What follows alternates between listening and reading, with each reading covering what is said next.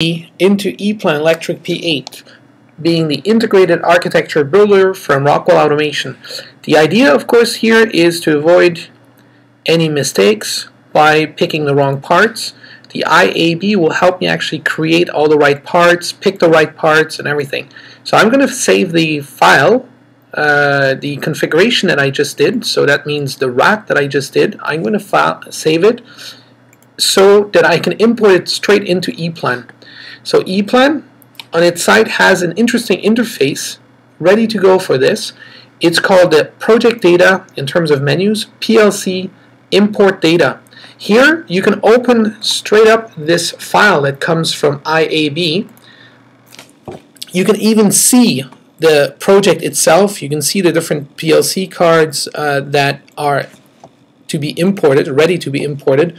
And just by running the import menu, we will generate individual items in EPLAN that you can place either via drag and drop or via a different feature that is quite interesting called the generate schematics. We will see in a few seconds. I'm going to use that feature actually to generate the schematics. According to each individual component that was integrated or imported, we are now ready to go and generate some pages of schematics. Some of these items are actually PLC cards, some of them are inputs, some of them are outputs. Doesn't really matter at this point. I'm just going to pick the ones that I'm interested in. I'm going to go to the menu Generate Schematics, and EPLAN will automatically be able to generate one page of schematics for each individual PLC card. I could manually specify the pages, or I could actually have EPLAN calculate the pages for me. The idea here is to actually have EPLAN evaluate whether it needs 1 or 2 pages per schematic per card. Some of these cards may need a little bit more than others.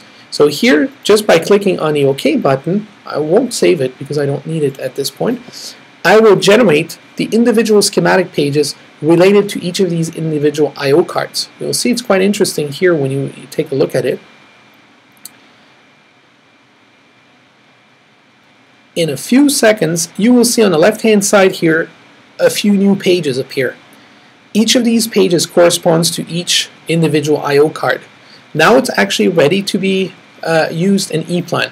As you know, in EPLAN, I have very smart ways of looking at inputs or outputs at any type of connection that we have. In EPLAN, we have the ability to insert, of course, symbols. By picking the symbol, I'm just going to pick here a very standard push button. But look at this. The AutoConnect is capable of recognizing how many inputs are on the right-hand side. It will automatically connect them if I want them on the left-hand side here. I'm going to add some more on this side here. Just by dragging and dropping down the line, EPLAN will automatically place the push buttons, and it will number them. Now, another interesting feature are these T-nodes, a secret of EPLAN to actually determine how the wiring is done among the different push buttons. Here, I'm choosing a T-node that represents what we call a daisy chain in the common electrical language. So I'm basically daisy chaining these individual push buttons one to each other just by dragging and dropping. Look at this, bingo, it's done. If I allow myself to zoom in a little bit, you will actually see that the devices got numbered automatically. Now, the numbering feature of EPLAN can actually go a little bit further than this. I can go as far as numbering all the I/Os by simply running one single menu here. The I/O address that we want may have a specific format, either because the customer wants it or because I want a specific format. Here we can simply say, okay, run this.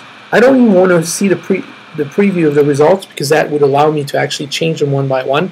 What I want to see is I want to see the results right on the schematics. So here it runs through the different PLCs that we just placed, and it will automatically number them.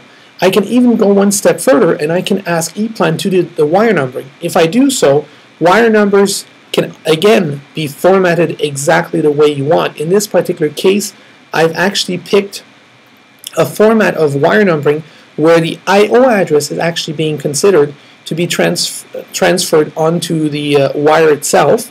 so that I don't have to manually go back and renumber each individual wire. It does it actually automatically.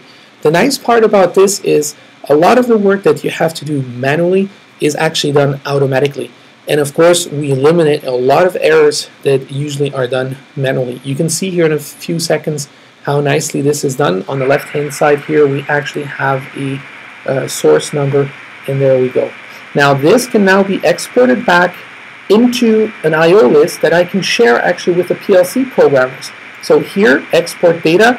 I can export this back into, of course, Ars Architect format, and this can be opened straight into RSLogix 5000, and the programmer can actually start programming.